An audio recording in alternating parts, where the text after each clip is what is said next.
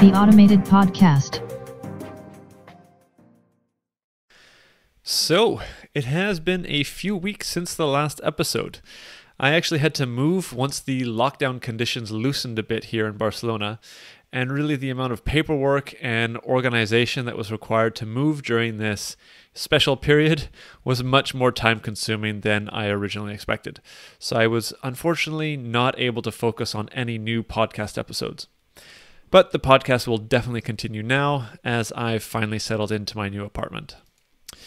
So in an earlier episode, I discussed some of the initial trends and technologies that were relevant to the themes of the podcast that were being impacted by the COVID phenomenon right before the lockdown here in Barcelona and much of the West started. So this focused on robots, AI, drones, etc., being used to actually fight the virus in hospitals or for tracking certain cases. So a number of my guests have also spoken to how the crisis will impact the specific areas they presented. And I think now, as we are seeing the world start to move out of this lockdown period, I thought it was really timely to revisit this theme, as we can perhaps start to see long-term signs of our post-virus future already today. So whether we see a resurgence in a second or third wave of this virus, I think that the trends are really well established now to identify more solid future scenarios, which we can talk about in the podcast today. So the first, and I think the most obvious change, deals with the remote aspect of work. So clearly the stay-at-home orders across the world have forced many organizations to adopt these new remote working practices and also adjust how work is done to stay productive. So Zoom was actually one of the popular choices, and I'm sure as many of you know, they went from 10 million to 300 million users in just a few months. And similar increases in tools like Slack or Microsoft Teams were also seen. So I think it is also interesting to note that when certain ICT tools were built in the internet's early days, this kind of remote working reality was in fact a vision for many of the early adopters. But it has really taken a global crisis to enforce a reality that has actually been possible for several years already. So now, of course, all work won't automatically see a full shift to being remote long term. But as the possibility is now more known, it can become a more probable course of action for many businesses and individuals. So, for example, Twitter CEO Jack Dorsey has come out recently saying that some Twitter and Square employees can actually work remotely permanently. And though other high-tech Silicon Valley firms have said similar things, their policies are less open. But I think it can be expected that this trend will continue for organizations across the world as we have gotten used to doing so. And of course, the infrastructure is now there to enable the significant proportions of the population to actually undertake this remote work. So an interesting fact here is that the server market actually grew 30% in the first quarter of 2020 compared to the 2019 growth. So I think that the infrastructure really is there and of course will continue to be laid out for larger and larger proportions of our populations to continually work remotely for the long term. I think it's also understandable that without a vaccine, many countries may experience a second and even third wave, potentially reinforcing the stay-at-home orders, which would further solidify a remote working lifestyle. So really linked to remote work, we have seen an explosion of virtual reality usage. So personally, I've used a lot of VR during this 2-month quarantine to go to conferences, events, and even visit, in air quotes, nature environments, which has always been a big part of my life before the quarantine, of course. So with the increase in remote work, the level of immersion and interaction with colleagues and friends definitely decreases. So VR really enables an increased sense of presence, which promotes the effective exchange of ideas and knowledge, which is really essential to the 21st century type of work that many of us are doing. So I've read many examples of product designers specifically using VR to assemble their teams to work together through the entire process of generating a new design, even full-scale vehicle designs.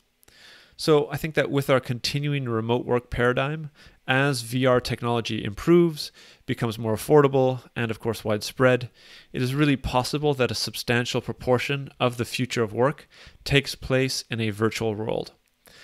So apart from the impact on jobs, I think it'll be quite interesting to note the influence on other obvious candidates, such as transportation, real estate, and events, as many large and small business events have shifted from the physical to a full virtual experience with varying but often high degrees of success. So moving on to more automation-focused trends. So I think that with social distancing in place and the need to restructure workplaces to, of course, minimize human contact, we have seen several examples of automation being accelerated across various sectors, especially in the essential services domains. So in the previous coronavirus episode, I talked about numerous examples of robots being used in hospitals to either deliver supplies or even disinfect parts of the hospital to reduce the strain on the healthcare workers. So an example within the waste industry, however, is AMP Robotics, which actually offers AI-empowered robots to sift through recycled material to identify and weed out different sorts of trash.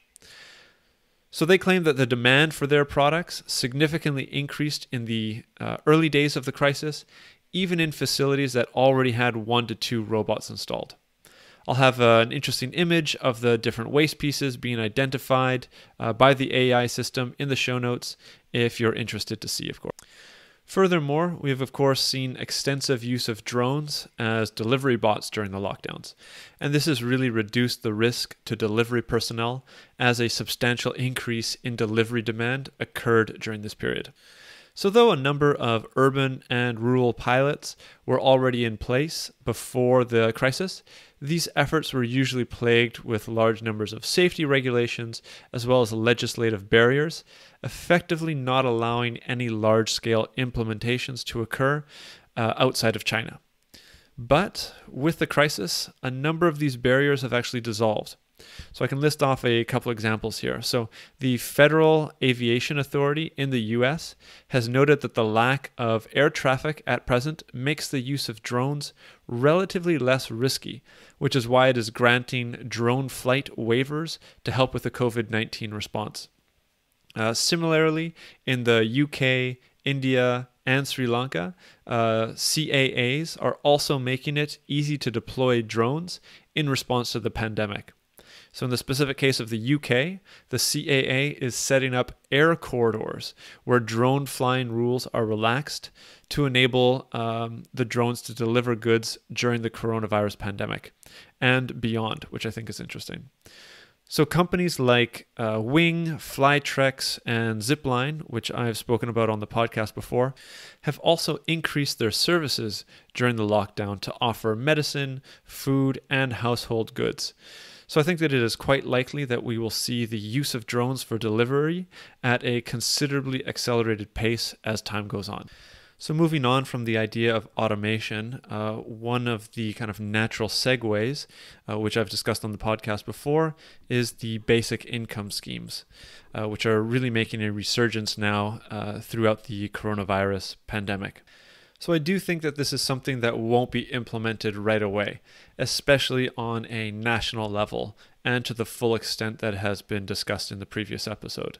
But this Black Swan event has radically altered the perception of UBI for many people across the world.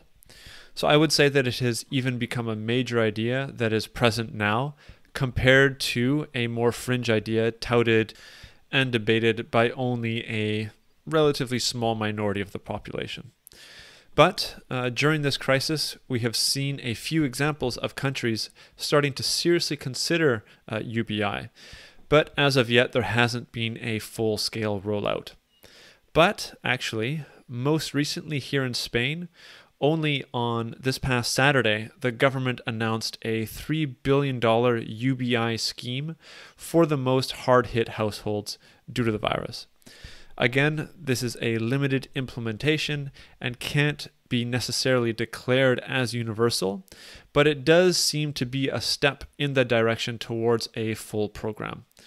So I think that as we are seeing an increase in automation, specifically job elimination due to this pandemic and the stay-at-home and social distancing enforcement, we will continue to see UBI discussions becoming more and more relevant, as well as with greater frequency as time goes on.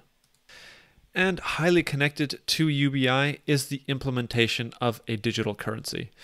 So last month in the US, as part of a future UBI package for individuals impacted by the crisis, it was actually proposed that monetary relief is typically a challenge to give out due to the different levels of banking access for those people that are impacted, as well as, of course, as the speed of the mail checks.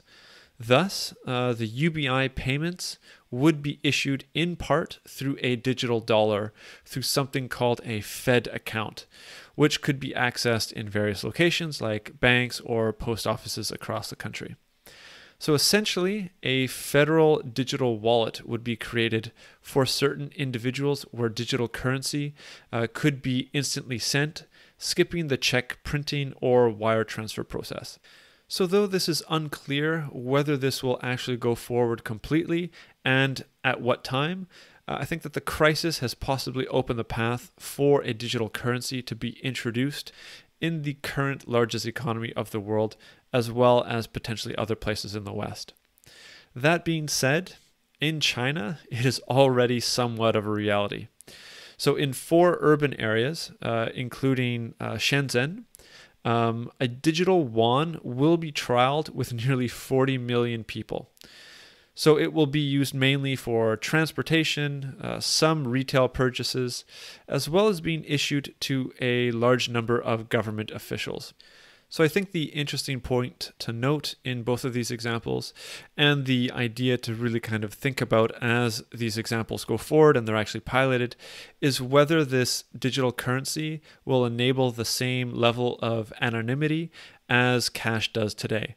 I think that there was some discussion of this for the US example, but I am considerably more skeptical for the China example.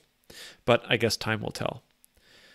So finally, I think that we can close on this idea. Awareness of global crises and their extreme impact on the livelihood of everyone has been raised to a much higher level than at any other time in perhaps the last several decades. So many are already speaking and writing about the positive future consequences of what this will mean for climate change mediation efforts, as well as other well-known future crises. Although I hope this is very true, I also think that these last few months will make us all more mindful of any crisis that we can identify beforehand, which I really hope benefits the discussion around automation and what it means for the years ahead. So thanks for listening to this week's episode. If you want to support the podcast, you can leave a like or a review on Apple Podcasts or wherever you listen to your podcasts. If you want to get in touch, feel free to do so over Twitter or LinkedIn by searching for Automated Podcast. On the website, automatedpodcast.org, you can leave a comment on any of the episodes, read the transcripts, and look at the sources I use in all of these episodes. There are also blog articles and additional resources and information on this topic and podcast if you are looking for more. See you next week.